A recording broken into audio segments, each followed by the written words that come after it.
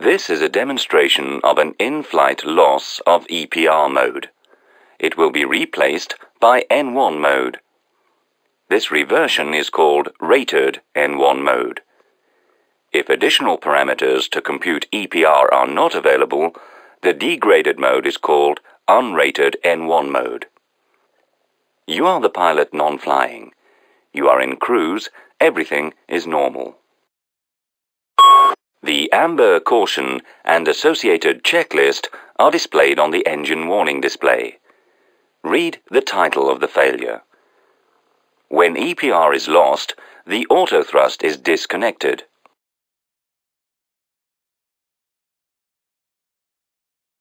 The EPR indicator is amber, and the value is crossed amber, showing that EPR1 mode is lost. The pilot flying will ask you to perform the ECAM actions. Please perform ECAM action. On the engine panel, the ON label on the Engine 1 N1 mode push-button switch illuminates blue.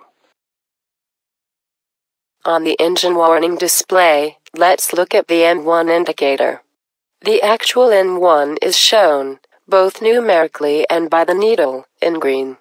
They pulse red when N1 is greater than 100%. The blue circle indicates the thrust lever position. It is not displayed in unrated mode. The amber index indicates the full forward position of the thrust lever, max N1. Max N1 is not displayed in unrated mode. Continue ECAM action.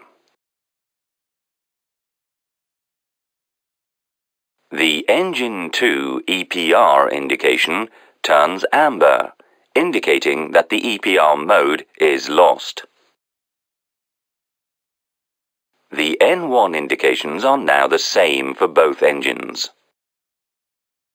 The EPR limit mode is replaced by a specific N1 limit mode box, showing clearly that the engines are controlled in the N1 mode. In unrated mode, the N1 mode and N1 limit mode are crossed amber. The next action is to adjust the thrust manually, depending on the request. We will assume that this has been done. ECAM actions complete. Let's look briefly at some other engine abnormal indications. The amber caution is displayed on the engine warning display. Read the title of the failure.